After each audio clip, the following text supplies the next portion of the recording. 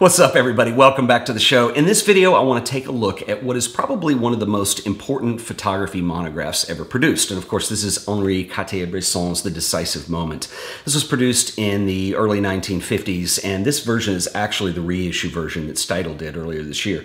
Steidl, I think, is one of the most important book publishers for photography monographs around today. They're doing some wonderful work historically and with contemporary photographers, and they did the reissue of The Decisive Moment, which in its original pressing only had 10,000 copies, and it is really hard to find now, so I think it's really cool that Steidl reissued this. The reissue is fantastic, and what I want to do in this video today is take a look at this and show you guys what I believe makes this book, as Robert Capa called it, a Bible for photographers, and it really is impressive and quite amazing. The book comes with the original Matisse artwork. It kind of looks like it did when it was originally released, and it comes actually in two parts. When you take the slipcase off, you get the reissue of the book, and that's this part right here, and then you also get this little pamphlet book, which is sort of behind the scenes, and I think in a lot of ways it's really cool because it acts as a little bit of a linchpin in terms of understanding the importance of this book and learning a lot of behind the scenes about it too, which actually is quite fascinating. The book came about as a collaboration. Henri Cartier-Bresson had attempted to do several books prior to this book's release. In fact, there was a project with Jean Cocteau that never was realized, and there were two others. And then finally, The Decisive Moment was the first one that actually came about. And it began, well, the whole book is largely a collaboration among a bunch of people. But the book actually initially was a collaboration between Cartier-Bresson and a French designer who went by the name Thiriade. Thiriade is seen in this photo here holding up the original artwork, and I'll talk about some of this in a minute. Now, Thiriade had been publishing a magazine called Verve, which was an art publication at the time. And Henri Cartier-Bresson had a really interesting career in that he moved between the world of photojournalism, which he was firmly committed to, and also the world of fine art. And in Henri Cartier-Bresson's own words, and you hear a lot of people who are hardcore street photographers say this, but essentially photographs, yes, they are reproduced as prints, and prints hanging in a gallery are interesting, but more important to him was the magazine work that he was doing because it was more widely accessible to people. You didn't have to go into an exhibition to see it. Remember, this is way before the internet. And more so than a magazine, he felt that there was a permanence in books that felt more like a permanent exhibition of work. So he was really into the idea of doing a book. He felt that magazines, as important as they were for distribution purposes, ended up in the trash bin most of the time, whereas a book was meant to be saved and kept, and it ended up acting as a bit of a permanent exhibition. And so anyway, he had done some work in the Verve magazine with Thiriade, and he was approached by Thiriade about producing a monograph, which ended up becoming The Decisive Moment. Matisse, the cover on this is really interesting too, and I'll talk about that for a second. It goes into great detail in here. But Matisse, you have to understand, I don't know if you guys can see this. I'm going to hold it up so you can see it a little better. But this is an image of Thiriade holding up the original cover, and you can kind of see in this how paste up works. And of course, this was the days before we did publishing on a computer, and paste up was a way of actually pasting things together life-size in what was ultimately going to become the final book design. And so the lines you see of the paper crossing, are not there in the final reproduction, but that is actually the mock-up of the cover which was used. And what's interesting about this is Matisse was chosen for this, which is pretty bold on several levels. First of all, this is a photography monograph, so we're having a famous artist do the cover.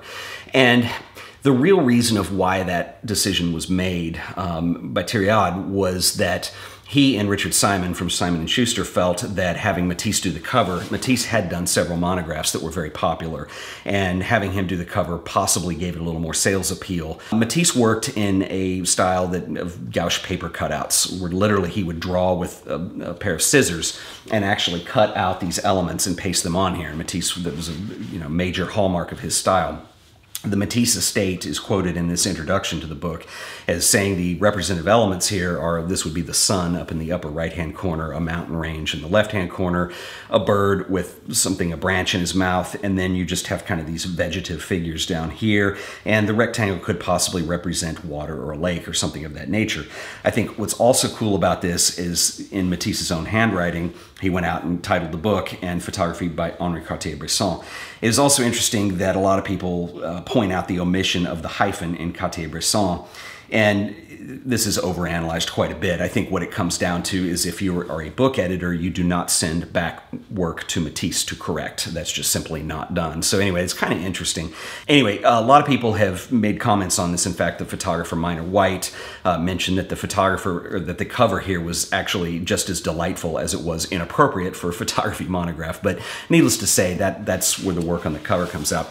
Also interesting about this is they talk about the titling of the book, and I think this is kind of key too, because, you know, Cartier-Bresson used that term, the decisive moment, and we often associate that term with Cartier-Bresson, but that was not the original working title of the book. In fact, there is a section in here, and I'll hold this up so you can see it. This is a typed version that Cartier-Bresson did himself of all the possible book titles on this, and they're all, or most of them in different ways, are trying to describe his style of working. And in fact, one of the ideas was this whole idea of tiptoeing.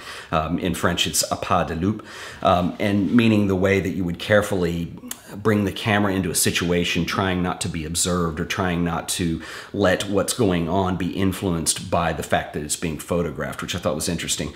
The French version, there are actually two versions of this book. The one that was released in France was titled Images à la Souvette, which doesn't translate very well into English. It literally means images on the sly, which, you know, like many expressions in French and in English, they don't match up very well. They sound very strange, actually, when you translate them. So Bresson was having a hard time with this, and eventually he found a quote from Cardinal de Retz, and it talks about it in here, that was published posthumously in 1717, where he went on to say, "There is nothing in this world that does not bear a decisive moment."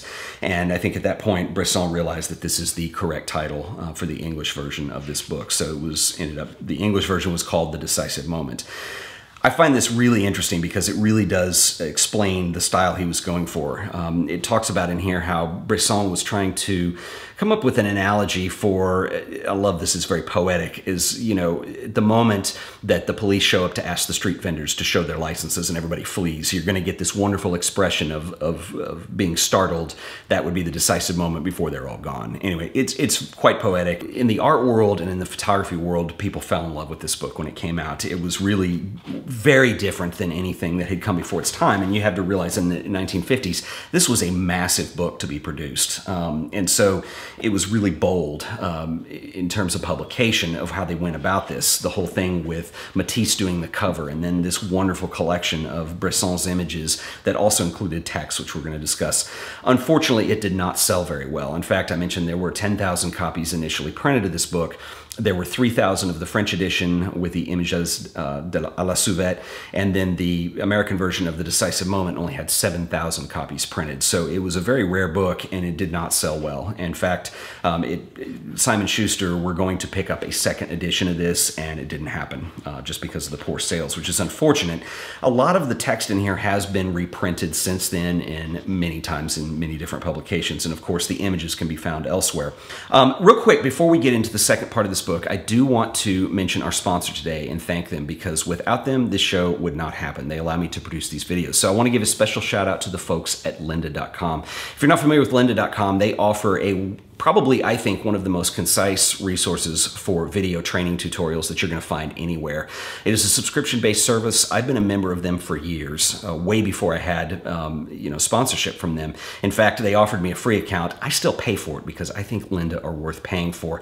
Anyway, if you're interested in learning anything about book publication, so if you're interested in InDesign or Illustrator, or even Photoshop or Prepress or any of that stuff, there are a lot of wonderful titles in Lynda's massive library that you probably will find very useful on this.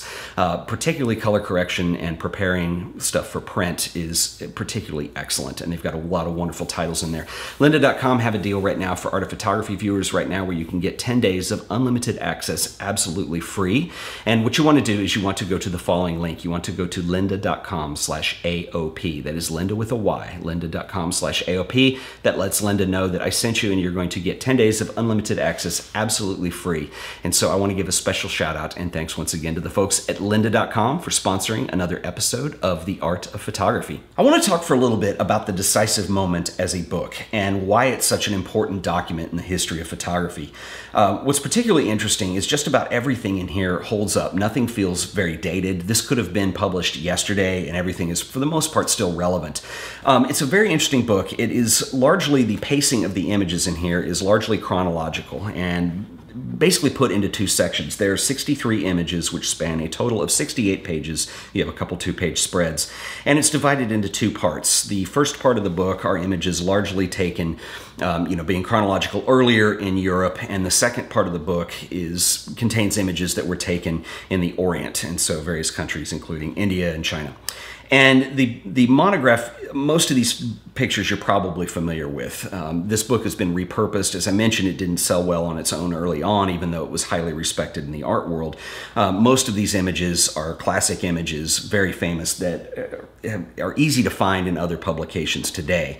And having said that, what I think is interesting is how this works as a book. And you have a preface in here that was written by Cartier-Bresson himself. In fact, Cartier-Bresson wasn't crazy about writing about technique and his purpose. And Richard Simon, from the publisher, wanted a technical document to accompany the book for photographers. And they were kind of a little bit in disagreement of how that was going to work. And in the end, it ended up that Cartier-Bresson worked with an editor and did this first section, which is extremely important, I think, and this is what makes it a Bible of photography. And in the end, in the very last section, you do see Richard Simon had this written, and it was published only in the English version of this, but it's a technical report to photographers. This part is a little bit dated, and in all fairness, it really wasn't part of Cartier-Bresson's original vision. But this talks a lot about black and white film, D76, and the importance of using omega enlargers, and it's just a little bit more of a dated technical perspective written by Richard L. Simon himself. But the first part of this is what's extremely important. And Bresson gives you a brief overview in here, and this has been republished several times, but is a brief overview of how he became interested in photography, what got him started with the camera, and then it goes into his aesthetic, and this is where it gets extremely important. He talks about the picture story and what actually is a photographic reportage, a picture story. Sometimes there is one unique picture whose composition possesses vigor and richness, whose content so radiates onward from it that this is single picture is worth a whole story in itself. And he really talks somewhat poetically, but also very practically about his method of making images. The important part that it comes into, where he talks about the subject, he talks about composition. And I have covered Bresson on this show before in terms of composition. It was pretty early on. It's been a while. And then I also used Bresson's images when I talked about geometry and composition in a series that I did probably about 2 years ago, which I would really love to update, and because I think they could be done a little bit better now. And I'll come back to that later, but one of the things that I always get is response from people, whether it be comments, or I've actually had people email me when we start to get into angles, geometry, leading lines, and they say, well, you're just drawing triangles on there. There's no way the photographer could have considered that or thought about it. And we do know that Cartier-Bresson was classically trained as a visual artist. But he actually states in here the importance of geometry in composition. And I think the important part in here and the important takeaway is what Bresson teaches us right from his own pen. And he says under composition, if a photograph is to communicate its subject in all its intensity, the relationship of form must be rigorously established. Photography implies the recognition of a rhythm in the world of real things.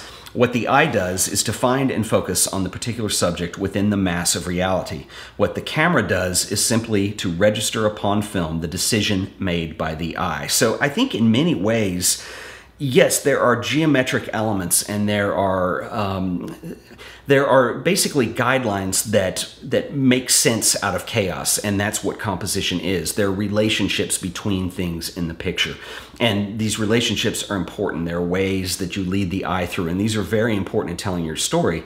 What Cartier-Bresson is saying in this last sentence, where upon the final decision made by the eye, is that it ultimately, you learn these things and then you have to follow through based on gut reactions, and that's where the photographer comes into play. He even goes on to say that, even when you're using the golden rule here, the last thing you would ever want to do is etch that into the ground glass on a camera or make that a guideline for people to follow. The other thing that I'm going to mention before I wrap this up here is when Cartier-Bresson's talking about technique, and I think this is really interesting too, he talks about an obsession that photographers have, and this would have been mid-century 1950s, of, you know, sharpness in a shot and, you know, the technique involved in the darkroom, and getting too wrapped up in this thinking that that is going to make a great image. And he said this is just as silly, and I'll have to put this in a little bit of historical context, but the last paragraph, and he says, I am constantly amused by the notion that some people have about a photographic technique, a notion which reveals itself in an insatiable craving for sharpness of images.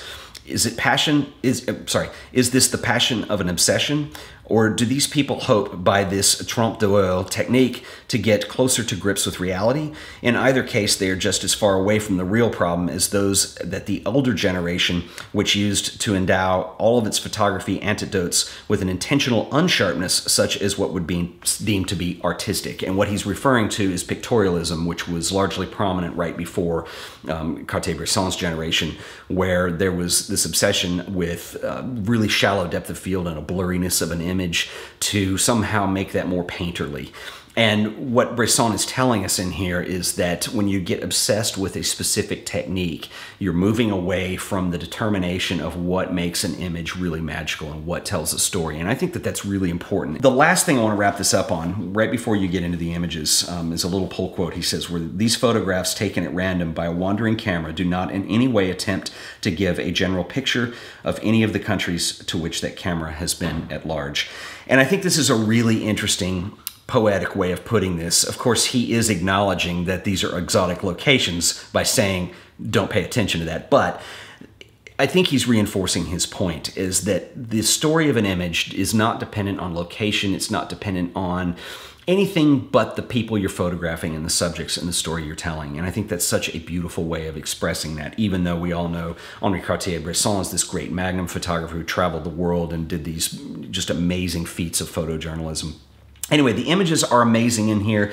The print job on this is outstanding. Now, here is the burning question here. Would I recommend you track down a copy of The Decisive Moment? And it all depends. The Decisive Moment exists as a document at a specific point in time that has an extreme importance associated with it. Having said that, just about all these images have been reproduced in other publications. In fact, there's another book that I would recommend, which is a retrospective, this Henri Cartier-Bresson, The Man, the Image, and the World. The Man, the Image, and the World, which is much more complete in terms of what is in here and the photography that's included. The beautiful introduction that I'm going on so much about, which I think is just so important because it's really you know, shows us into the mind of the photographer. This has been republished on occasions. In fact, what's also interesting, and the pamphlet tells us about this too, is there was a section that was left out where there was actually a geometrical analysis by Bresson of his own work. I'll show this to you here. So, you know, that's what he was thinking. And this was actually omitted and retuned into this. Schuster had asked for that, but said, no, I want a very technical. And so that's why he wrote the thing at the end about developer and enlargers. Which is interesting because I don't think Bresson is really renowned as a printer as much as he was just an amazing photographer.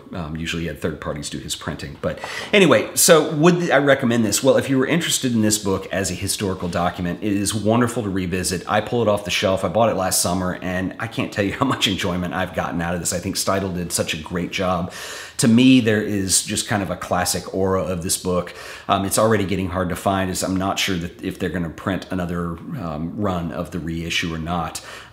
It will hold its value if you feel like you want to invest in something like this. In fact, it probably will go up in value, probably not as much as if you had an original copy of The Decisive Moment, but it is a wonderful book, and so your mileage is just going to vary as to whether or not this is something that you see in your collection. For me, it was essential, but I think if you're just interested in Cartier-Bresson's essays or photos, there are other places that you can find those as well, which may be a little less, a little easier on your wallet, if you know what I mean. But anyway, that's about all I've got for today. I hope you guys enjoyed this episode, and leave a comment below if you have any thoughts on this. And until the next time, I'll catch you guys in the next video. Later.